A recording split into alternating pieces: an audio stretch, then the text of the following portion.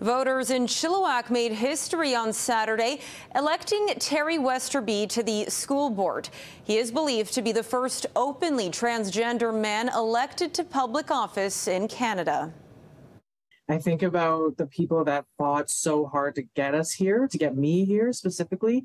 All those people that have fought for our rights, for gay marriage, for transitioning rights, and they're the reason why I'm here today. And it makes me really think about what that means for the future of where we're going to go for equality and where we're going to go for inclusion, and making sure everybody belongs. And I'm a bit of a historian myself as well, so it's pretty monumental for me.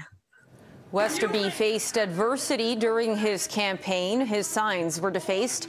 5 of the 7 school board candidates elected in Chilliwack have progressive views on LGBTQ+ issues in schools.